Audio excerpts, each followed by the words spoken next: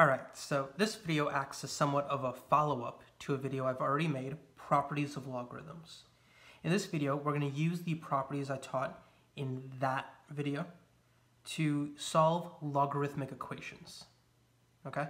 If you're looking for examples such as these, right, exponential equations, there's a separate video on these. So all of these equations will have logarithms in them, obviously. And what I'm going to do is all of the examples that I go through, I'm going to try to give you a wide variety, right? Different forms, different types, just to see different ways of thinking about it. But one thing I'm going to keep consistent is that I'm going to have it so all of the logarithms are the same base, right? There are ways to combine logarithms that have different bases, but that's should be its own video. It's kind of an extra technique that I haven't shown yet. So if you're looking for that specific thing, I should have another video on my channel by this point on that stuff. All right, so let's go through this first example. We have a logarithm of x plus a logarithm of x minus 1 equal to a logarithm of 3x plus 12. So the general strategy for these kind of problems is either you want to condense, you want to condense each side to just a single logarithm, right? So you have a one logarithm on each side of the equation, or you want to make it so you just have a single logarithm on one side of your equation and then maybe a constant, like a number, on the other side. So in this case, since we have logarithms on both sides of the equation, we'll do the first. We'll combine it so we have one logarithm on each side. So based off our, what was essentially the product rule, we can combine these two logarithms. They have the same base. When you don't see a number there, you can assume the base is 10. That is kind of the default. And we can rewrite it as this, as logarithm of x multiplied by x minus 1. And that's equal to logarithm of 3x plus 12. All right, now we multiply these inside stuff, right? So that gets us logarithm of x squared minus just x. And that's equal to logarithm of 3x plus 12. All right, and what we're able to do now is cancel out the logarithms on both sides. The reason for that is because the logarithms have the same base. The way I typically describe it is we're kind of raising everything as an exponent with a base of 10, right?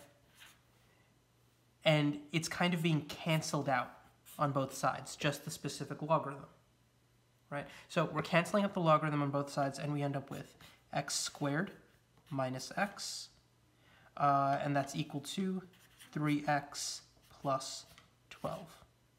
Now at this point, this should be something you're familiar with, solving a quadratic equation.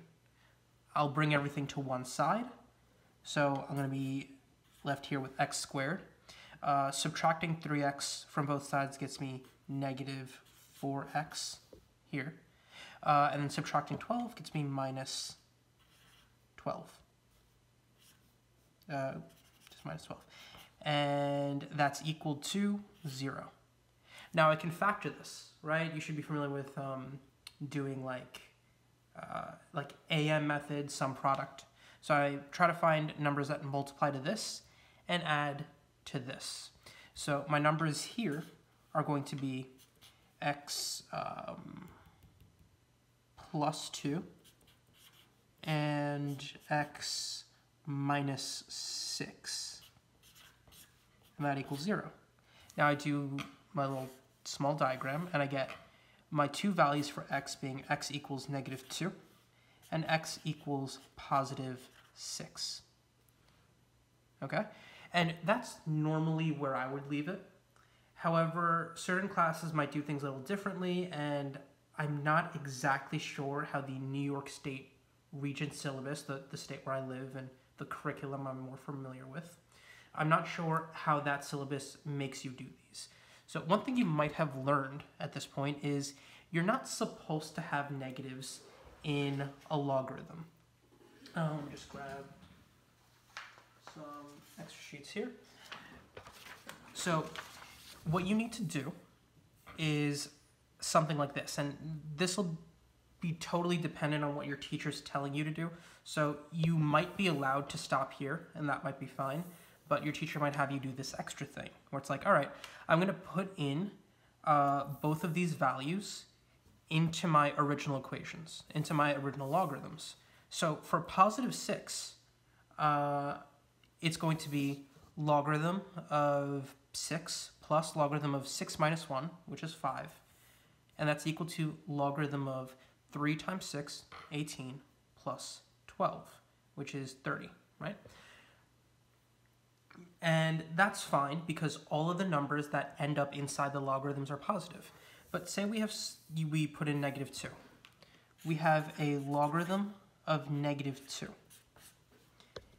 And based on the type of stuff you're currently doing, that doesn't really make sense right now, right? Because imagine logarithm base 10, right, of negative 2 equals some number x. We're not sure what that is, okay?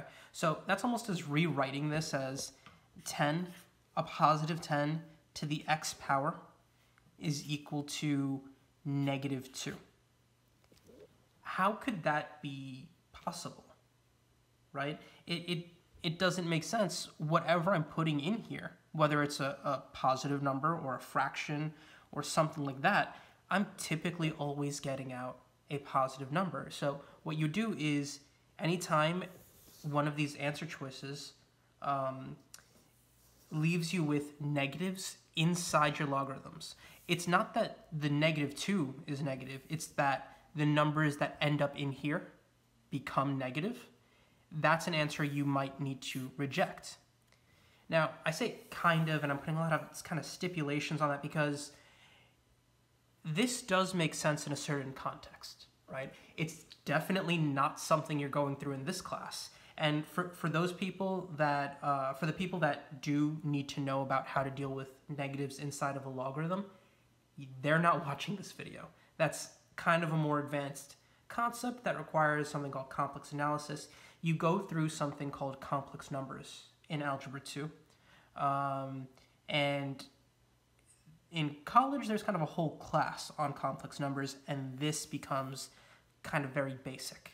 But it's something that, for now, in your current algebra class, just a rule, you should not be allowed to have negative numbers inside of a logarithm.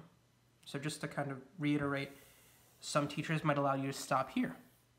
Other teachers might require you to check to see which of these values is allowed. If you've taken a geometry class before, it's very similar to if you find the length of something using an equation, you should reject negative numbers because a negative length doesn't make sense. Same thing, you should reject anything that causes you to have negatives inside your logarithm. Okay, and that's the last time I'm really going to mention that. For the rest of the problems, I'm really going to stop here. Checking to see whether any negative things enter your logarithm is very trivial, should be kind of the easy part. All right, so let's move on to the next example. So here's our second example. Logarithm base 4 of 3x plus 2 minus logarithm base 4 of x minus 6 is all equal to 1. Okay? So the difference between this problem and the last problem is the last problem didn't have anything that kind of wasn't a logarithm. Here we have a term it's just 1, but still it's something that isn't a logarithm. So that means we're going to have to set all of our logarithms to one side and try to solve that way. So here's how that would work. Now this example is pretty simple, but it's good for demonstration purposes. So we're subtracting two logarithms with the same base. that means we can convert it. It's basically the quotient rule for logarithms. So this can be converted to logarithm base 4 of 3x plus 2 over x minus 6, and that's all equal to 1. So now what we have is a single logarithm here and just some constant term there. So we can get rid of our logarithm. And what we're doing is we're making it so both sides have a base of 4, and whatever is already there becomes an exponent. So it's this kind of thing. So it's going to now be 4 raised to logarithm base 4 of 3x plus 2 over x minus 6, and then 4 raised to the first power on the other side. Now, from a logarithm rule we talked about in the last video, these should cancel out, and what I'm left with is whatever's in here, which is 3x plus 2 over x minus 6. And here, I'm left with just 4 to the first, which is equal to 4. What you're basically doing at this step is converting this equation from logarithmic form to exponential form. It's kind of the same steps, but I look at it slightly differently. Now from here, it's something you're familiar with, right? I multiply the x minus 6 to both sides, right? And I'm left with 3x plus 2 is equal to 4x minus 24. I'll add the 24 to both sides. That gets me 26 here. And I'll subtract the 3x to both sides, and that gets me just 1x here. So I get x simply equals 26. All right, so for this problem, I made sure to use nicer numbers. I may or may not have cut out the previous example because that just was a dumpster fire. However, I think it still may be a good learning opportunity. So here, where we have the natural logarithm, okay? Now remember, the natural logarithm has a base e. E is that constant, it's an irrational number in the same way pi is, and a lot of times we can leave it the same way in geometry. You left a lot of things in terms of pi. We can leave things here in terms of e. So first thing, let's start combining our logarithms. We just want to deal with log base something on each side. Here, we look for our power rule. This is the only one that has it, so this is going to change from 2 ln of 4 to becoming ln of 4 to the second, which is 16, right? So I'm left with ln of 16 here, and I still have the plus ln x minus 1, and that's equal to 1 plus ln of 2x.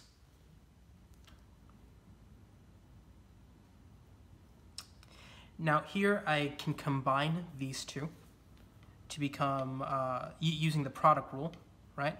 So 16 times x minus 1 becomes ln of 16x minus 16.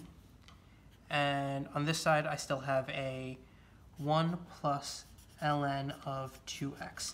I can't combine these, right? So what I'll do, I'll subtract this over. Ln of 2x minus ln of 2x. And from here, we can use the product rule. All right, so that's going to, the quotient rule. So because we're subtracting logarithms with the same base of e, I now divide these. Ln of 16x minus 16, that's equal to 2x, and that's equal to 1. I can simplify this, right? So this is going to become ln of, not 16, right? 16 divided by 2, 8x minus 8 over x, and that's equal to 1. Now I have a single logarithm, right? This is the situation I've always wanted. This is the situation I'm always going for. So I can eliminate on both sides that specific logarithm term. What's the base in this case? It's e. So I make it the base of my exponent on both sides. It cancels out my logarithm, so I'm left with 8x minus 8 over x is equal to e to the first, all right, which is just e. Now we have to go about actually solving our equation, right? We have 8x minus 8 over x equals e. I'll multiply this x over to the other side. 8x minus 8 equals ex. And I always write it as ex because the variable is going to go in the back. Always remember, e is not a variable. We know exactly what it is. It's just too long to actually write out. Okay, so from here, we want to get x by itself, right? So what I'm going to do is I'm actually going to move this negative 8 over here and move this ex over here.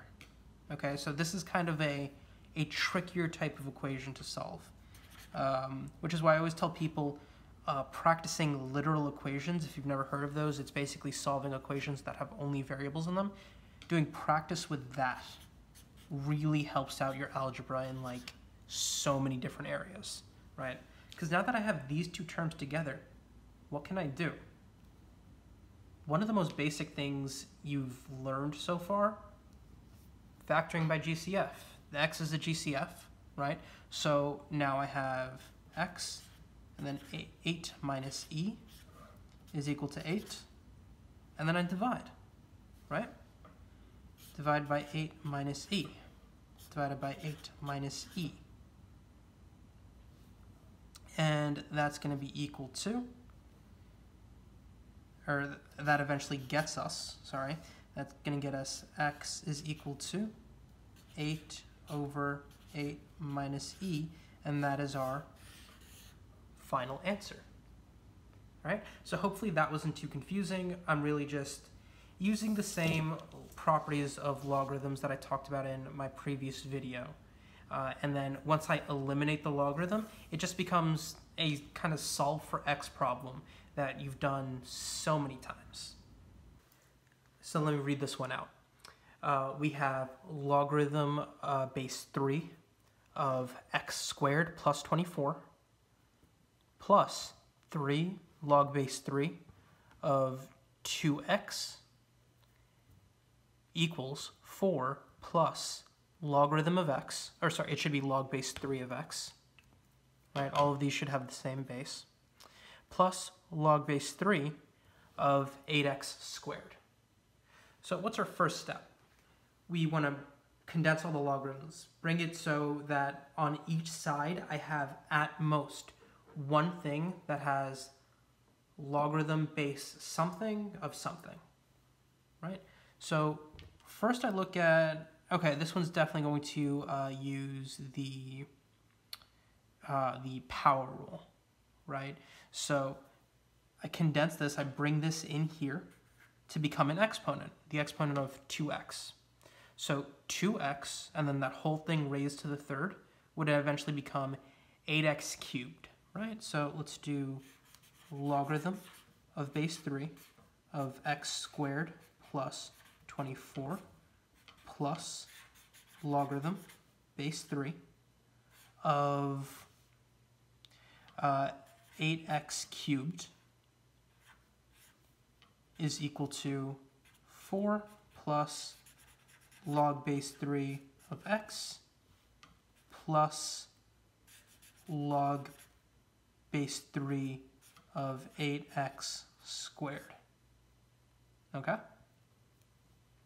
Now from here, we can start combining stuff. It looks like both of these are logarithms with the same base being added together. That means product rule, right? So I can multiply these.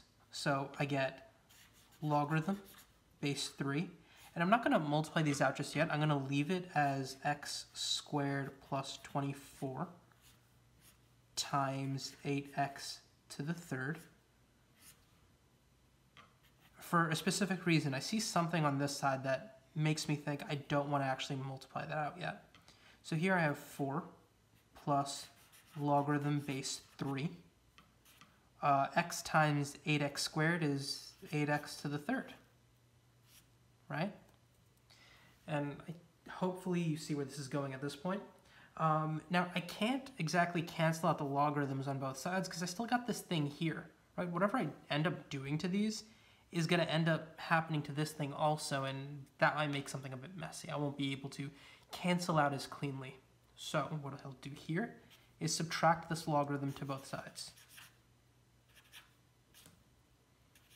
8x to the third, that cancels.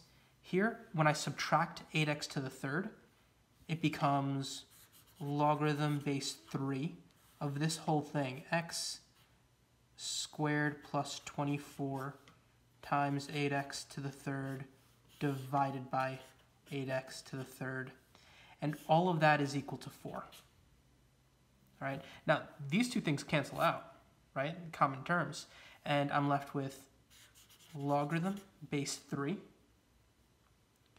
of just x squared plus 24 equal to 4.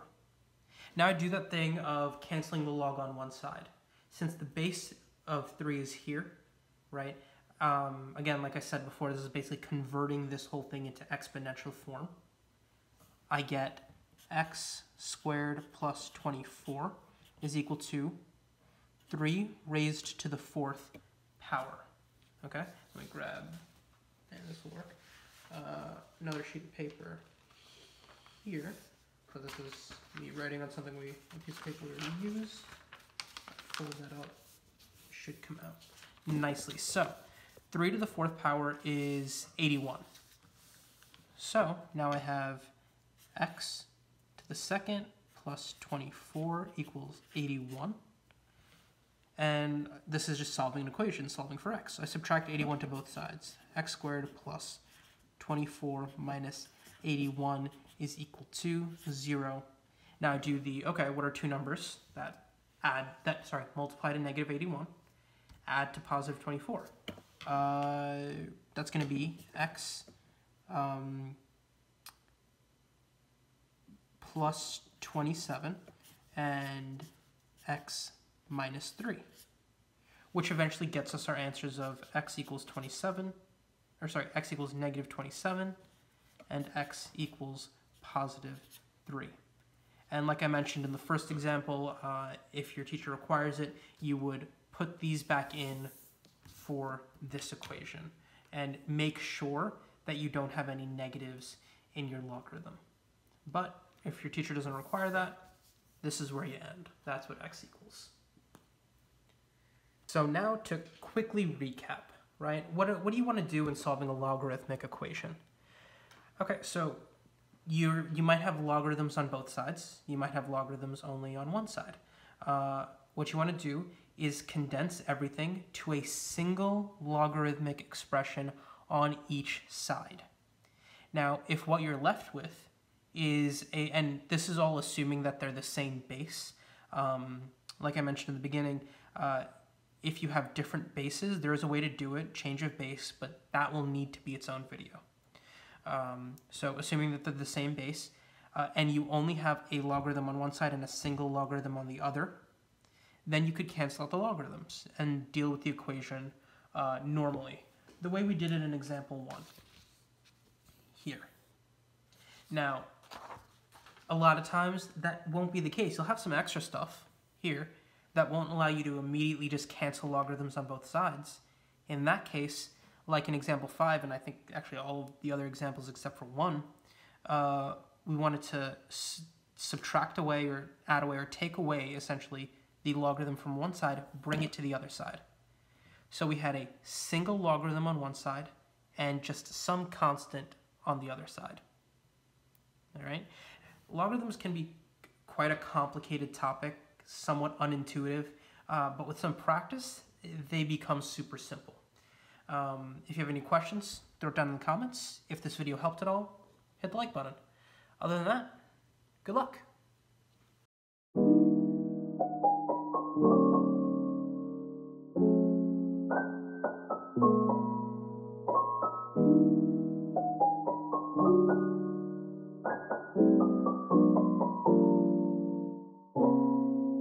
you.